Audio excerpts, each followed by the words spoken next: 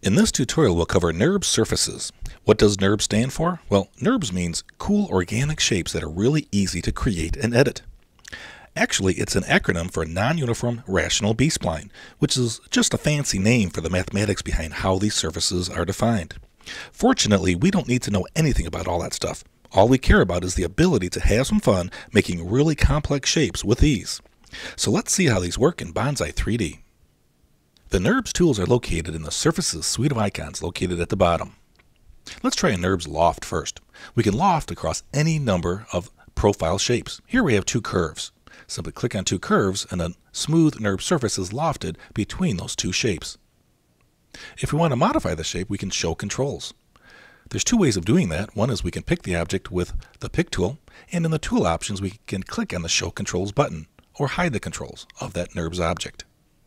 A second method is to right-click on the object and choose Show Controls.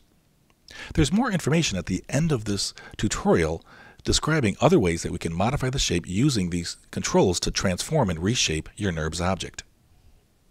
Now let's loft across more than two shapes. For example, select the Polygon Drawing tool and select the 2D Insert icon and turn the Insert option off. Draw a 2D polygon for one source shape, and we'll draw two more. Then we need to move those perpendicular. So select the Move tool, click on the object, and as you drag it, hold the Command key on Mac or the Control key on Windows to toggle the perpendicular direction.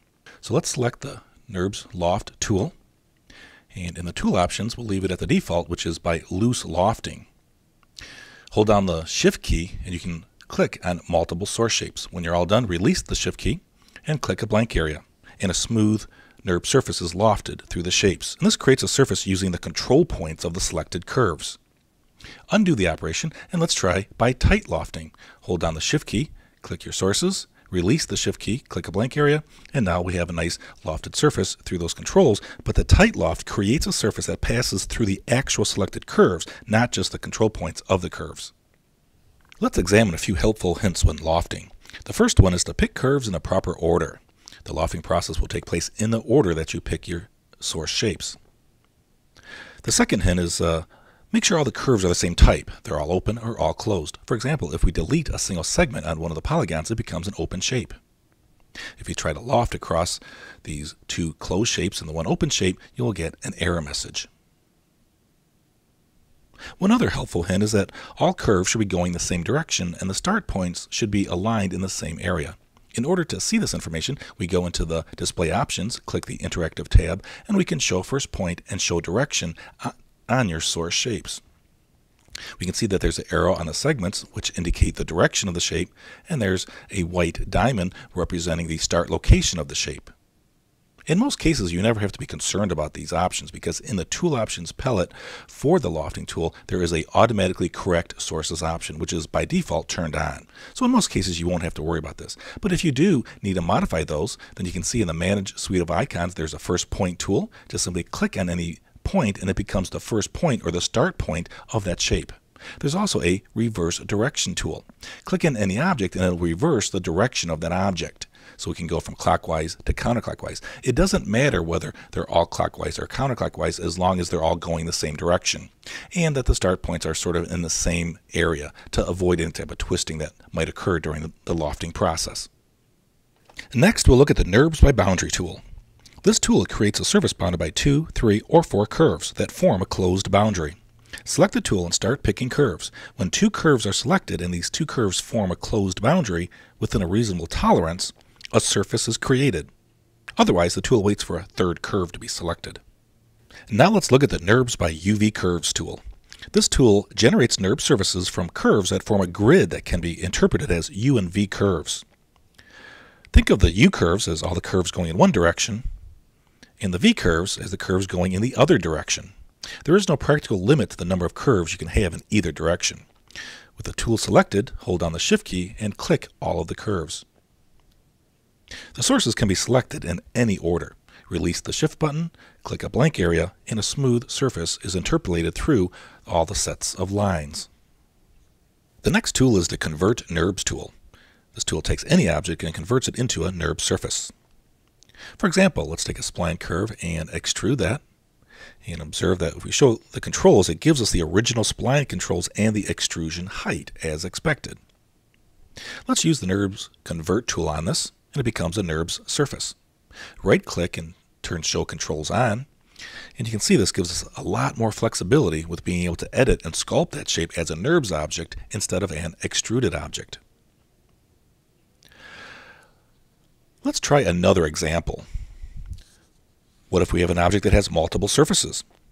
Let's try a cylinder. If we click on it with the Nurbs Convert tool, it actually breaks the object into 3 different Nurbs surfaces. So the top face, in the middle cylindrical surface, and the bottom face are all separate Nurbs objects. If we were to turn the Show Controls on, you can see that each of the objects has its own set of Nurbs control handles.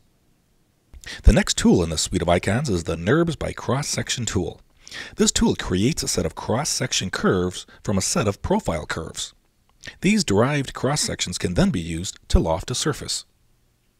For example, let's make a fancy leg for a chair. We begin by drawing a series of profiles. We'll also need a vector line which represents the orientation of the cross-sections that we're going to create.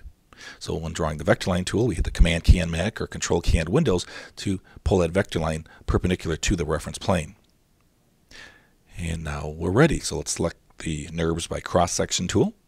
And in the tool options, we'll select the Create Cross-Sections option, and we'll give it the number of curves that we want. Hold down the Shift key and click all your profile curves in the proper order. When you're done, release the Shift key and click a blank area. The last thing to click on is the vector line, which represents the orientation for the cross-sections.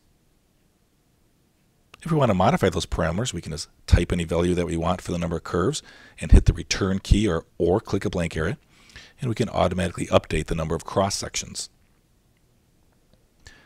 We can also create a surface. Simply click on that option, and now a smooth Nurbs surface is generated through those cross-sections. We no longer need the vertical vector line that we used for the orientation, so we'll simply go and find the Delete tool and get rid of that vector line. The last tool is the Nurbs Reconstruct tool. We'll create a Nurbs surface by extruding a spline curve, and then we'll take that curve and we'll convert that into a Nurbs object. Use the Nurbs Convert tool and click on it. It becomes a Nurbs surface. Right-click and Show Controls, and we can see we have a predefined set of controls on there. If we want to modify that, we can click on the Nurbs Reconstruct tool, click on the Nurbs surface, and all the parameters are displayed in the tool options. For example, the number of controls. Instead of 3 along the length, let's change that to 5. And for the depth, let's change that to 5. Now we have a grid of 5 by 5 controls on that Nurbs surface. We can also change the degree, which is the amount of smoothing that's applied through each of the control point positions. Let's set the depth and the length to be degree 1, which means there's no smoothing that's applied through any of those control point positions. And so you can see the surface goes directly through each of those control lines. Let's use the Nurbs Reconstruct tool again, and let's change the degree of smoothing to be 2. The higher we set that degree, the more smoothing we get through those control point positions. We'll conclude this tutorial with some helpful hints on moving controls on Nurbs objects. We can use any of the transformation tools on these controls. For example, if you select the Move tool, you can just click on any control and move it wherever you want. If you want to move multiple controls, well, simply hold down the Shift key, and you can pick multiple controls, release the Shift key, and click and drag to move the controls simultaneously. Press and release the Command key on Mac or Control key on Windows to move in the perpendicular direction. You can even pick entire control lines. Just click on a line instead of the control point position, and you can move that entire U or V line. If you want to move multiple control lines, just simply hold down the Shift key, click on multiple lines, and then just simply click and drag, and you can move those at the same time also.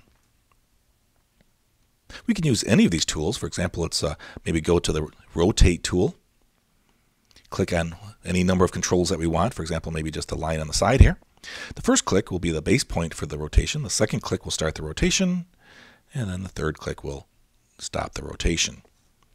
How about scaling? One more just for fun here. Just simply grab those controls, click a point for the base of the scale, click a point to start scaling all the points towards or away from that base point, and click a fourth time to end that operation. This demonstrates the intuitive power of bonzai3d to take a simple shape and easily sculpt it into a more complex form, giving you the freedom to really play with the geometry. And this concludes the bonzai3d Nurbs Surfaces tutorial.